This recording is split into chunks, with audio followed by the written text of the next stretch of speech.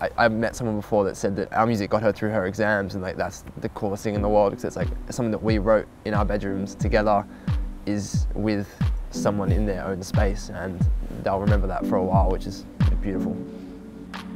Did you believe in us?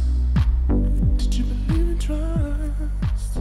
'Cause I've been looking at Jesse and I went to high school together, and we've kind of talked about being in a band since we were very young. And then we met Lewis through a mutual friend, and we began writing music together about 2 years ago. And when we met Lewis, it just sort of clicked.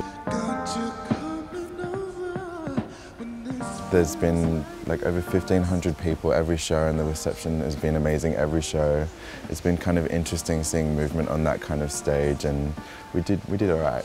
Yeah, it was a good time. Yeah, it has been absolutely surprising. And it's been weird as well, because like we only have 5 songs, and we sort of only realised how little we have when we're playing shows, like to full rooms of people, and that's like all we have. And people are like, more, and we're like, we've got 5 songs.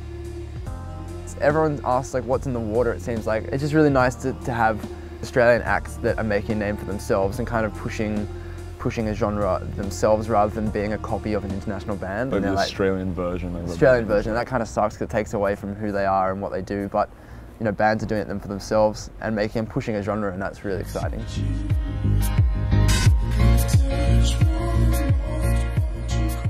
We're slowly getting on the map, I think, as far as like people, like what we're releasing, I suppose, as a nation. The other day we were talking amongst each other that the measure of success for what we're doing is to just make a career out of this, because we love doing what we do and we want to keep doing it until we're old. Another goal is just to allow people to make memories and experiences through our music.